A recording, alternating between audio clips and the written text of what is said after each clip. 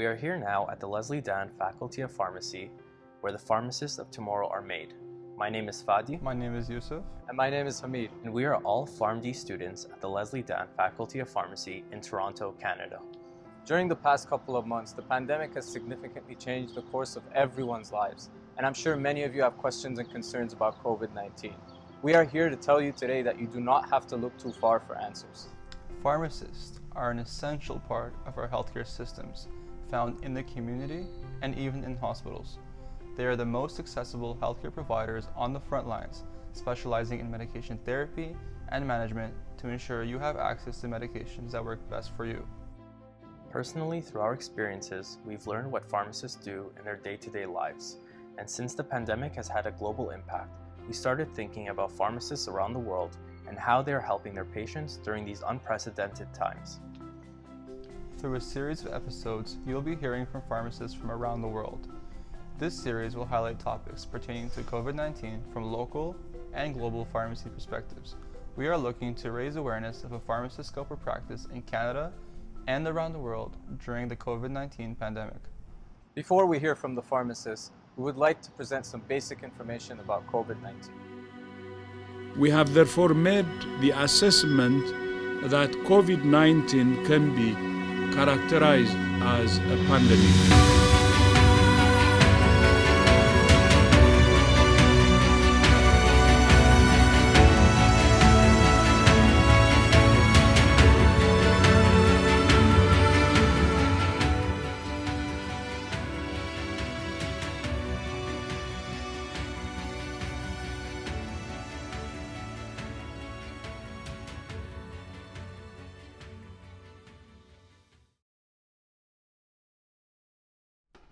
It has almost been 200 days since the first outbreaks of viral pneumonia in Wuhan, China were determined to be caused by a novel coronavirus.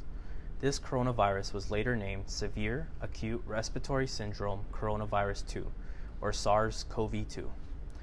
Studies have shown significant similarities between SARS-CoV-2 and two other coronaviruses present in bats. Scientists are still unsure whether there may have been an intermediate host such as a pangolin. The World Health Organization created a timeline of the events from discovery to present day. Some key events are as follows. January 13th, Thailand reported a case, making it the first confirmed case outside of the People's Republic of China. On January 21st, the first confirmed case in North America was reported in the United States. And by January 24th, France confirmed a case, making it the first case in Europe. And it continued to spread, with the United Arab Emirates reporting a case on January 29th, making it the first confirmed case in the Middle East. By February 14th, the first reported case in Africa was found in Egypt, and by March 7th, there were 100,000 cases worldwide. One thing to remember is these are all confirmed cases that were declared to the WHO. There may have been earlier cases that were just not identified yet. Officially, on March 11th, the WHO declared COVID-19 a pandemic. It officially reached 1 million cases worldwide on April 14th. And as of the time of filming this video, the total number of cases has reached 14 million, and it has caused over 600,000 deaths worldwide. By the numbers, we can see how effective it is at spreading, and researchers have found the reproduction number, or the R0, to be about 3. This represents how well a disease can spread, or in other words, the average number of people one infected person can transmit the virus to. So in this case, one person entering into a population with no vaccine or proper precautions in place may infect on average 3 people. And as you can imagine, each of those 3 people may infect another 3 people, and so on. This is why it is very important to always get vaccinated.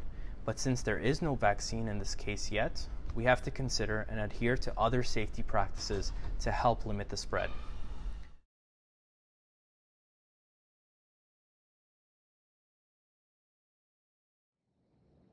COVID-19 is a respiratory virus that is transmitted through an infected individual. This can be done through respiratory droplets generated when you cough or sneeze. Now, this doesn't mean you're safe if you only stay away from coughs and sneezes. COVID-19 can be spread through close, prolonged personal contact, such as shaking hands. Keeping this in mind, we need to continue to practice social distancing. It is always important to wear personal protective equipment and wash your hands whenever you have the chance, because touching something with the virus and then touching your mouth, nose, or eyes can transmit the virus. Also, someone who is infected can spread the virus without showing any symptoms. So again, practice social distancing, wash your hands, and wear masks, because current evidence suggests person-to-person spread is efficient when there is close contact.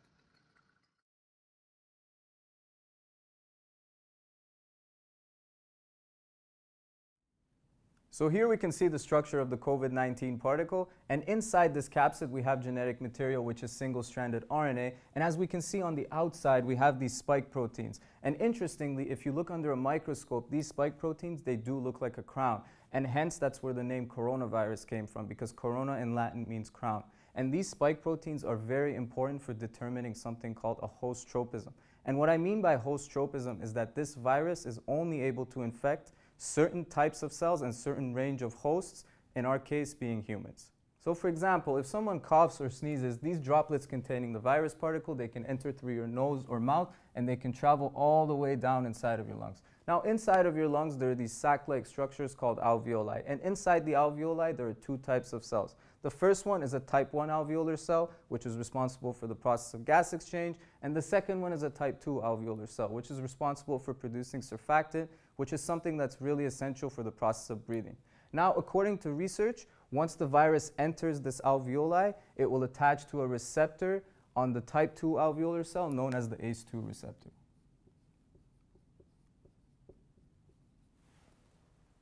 Here we can see the ACE2 receptor on the type 2 alveolar cell, and at this point the virus will enter through spike protein attachment.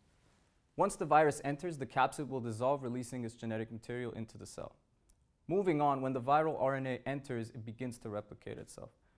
I should point out it will use the host machinery because the virus cannot carry out this process on its own. At this stage, the virus will make proteins and other components required to make more viral particles. These extra copies will then be released outside the cell to go and infect more cells. Now that I've talked about how COVID-19 enters the body and infects these alveolar cells, it's important to understand the body's response to this infection. The body would release inflammatory molecules to notify other cells of this infection. First, macrophages inside the alveoli release molecules that travel to the blood vessels surrounding these alveoli, making them more permeable.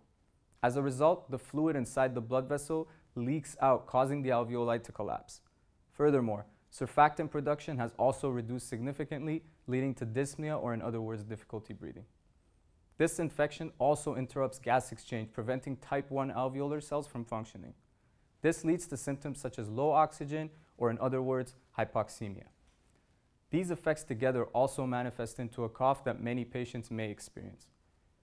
Furthermore, some inflammatory molecules can reach a part of your brain called the hypothalamus, signaling the release of molecules that increase your body's temperature.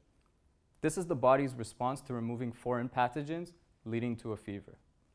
Some cases may result in more severe pathophysiological conditions, leading to systemic effects, multi-organ failure, and eventually death.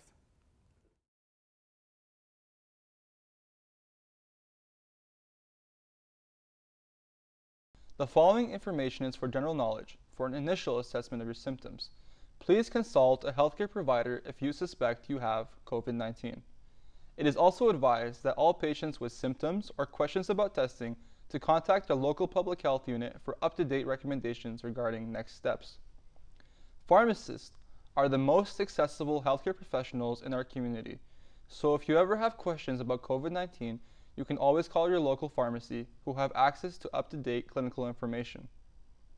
I should point out that the clinical presentation of COVID-19 varies. Some people are asymptomatic carriers, while others with moderate illness present with the following common symptoms: a fever greater than 37.8 degrees Celsius, chills, a cough, shortness of breath, headache, and sore throat. Symptoms that require immediate medical attention include difficulty breathing, chest pain, drowsiness, a new onset of confusion, and discoloration of the face and lips. What factors put you at risk for COVID-19? Older adults and individuals with underlying health conditions may be at greater risk of developing severe illness. Some conditions include heart disease, diabetes, and a compromised immune system. But wait, this does not mean young people can't get COVID-19. There have been several cases of infections in younger people. All age groups should take the necessary precautions to stop the spread of COVID-19.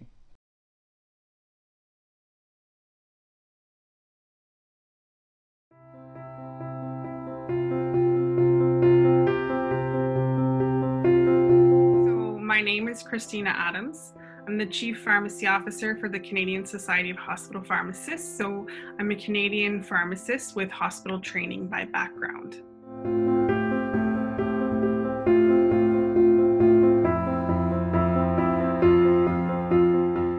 I practice in the United States, just outside of Seattle. I own and operate 2 independent pharmacies in the area. I've been doing that since 93, so 27 years now. I've had the one store for 27 years. The second store I purchased back at the end of September of last year. So in light of all of the changes, not an ideal time to take on a second staff and a second location, but you know, it is what it is, hindsight, right? 2020, that's our favorite saying these days, right?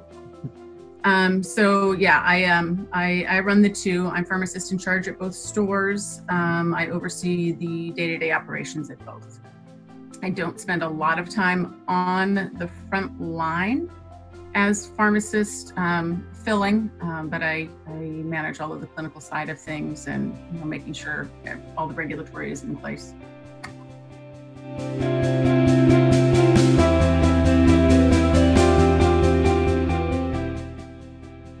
My name is Israel Pharmacist Israel. I practice currently in Nigeria. I graduated as a pharmacist in 2016. I'm currently practicing a community pharmacy, like a retail outlet, where we get to see patients around the community, because most times the first port of call for many people who seek medical help is community pharmacy. Before we now, maybe attend to them or refer them to hospitals if need be, or attend to the urgent medical needs.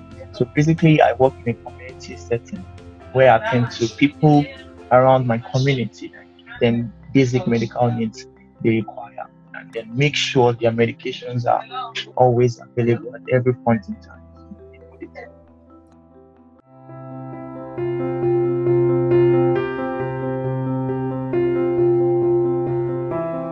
So my name is Johar. I practice in Ontario, Canada. I'm a community pharmacist and I own a few independent pharmacies. So I practice in those pharmacies, but I also am heavily involved on the medical side. So I run medical clinics as well. So I kind of work on both sides of pharmacy and medical.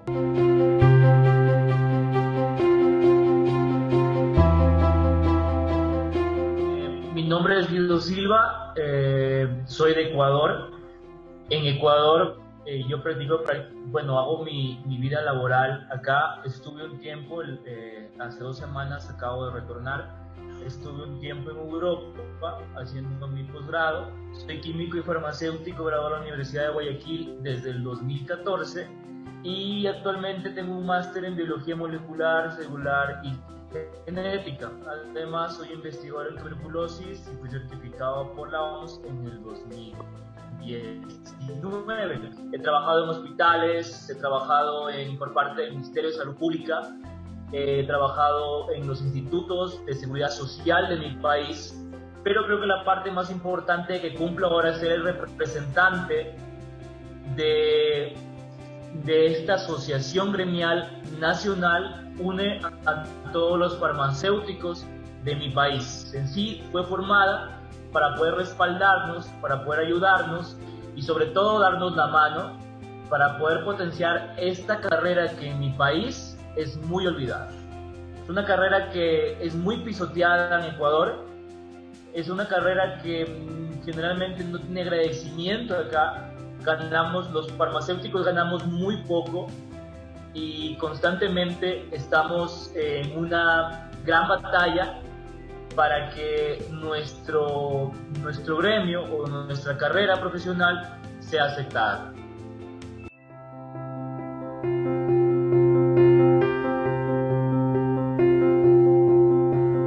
So my name is Linda Audeshoe, and I am a professor of clinical pharmacy at the University of California, Skaggs School of Pharmacy and Pharmaceutical Sciences. I am a clinical pharmacist, and my area of expertise and practice is chronic kidney disease. So I practice ambulatory care 2 days a week, and then 3 days a week I have a research program which is focused on the pharmacogenomics of drug-induced kidney injury. And then I chair courses for the School of Pharmacy. So I chaired therapeutics for about 10 years. And now I've started a new course series called Advanced Professional Practice, where we are hoping to train our students to be able to fill the role of an advanced provider, because there is legislature in California and a whole license category on advanced providers.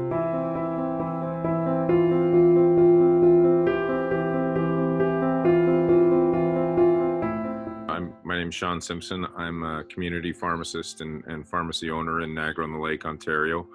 I also sit on the Canadian Pharmacists Association board as the Ontario Pharmacists Association representative. So I've been involved in pharmacy advocacy for a number of years now, and I see a great deal of potential in the role pharmacists can play in helping people manage their health and their healthcare conditions.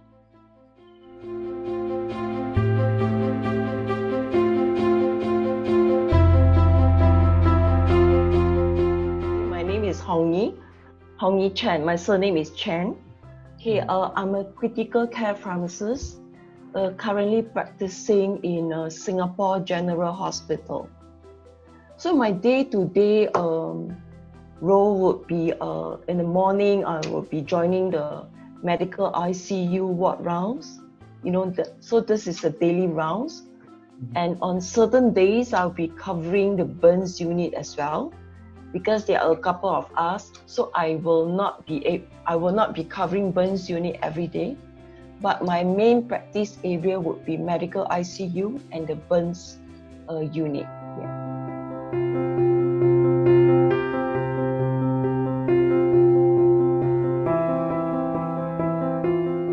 Yeah, I'm a pharmacist. I started working 15 years ago, about 15 years ago.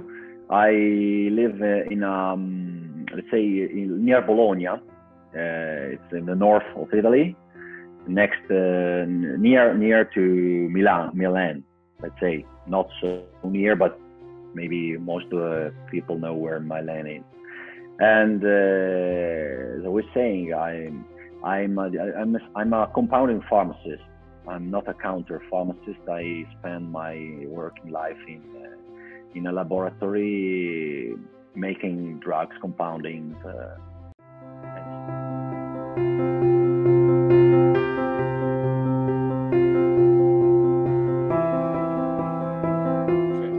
My name's Glenn Cooper. I'm a pharmacist in England, in the UK. And I am a lead surgical pharmacist in my hospital, which is based in Bristol. And that role is split with the University of Bath, where I do undergraduate teaching at the hospital.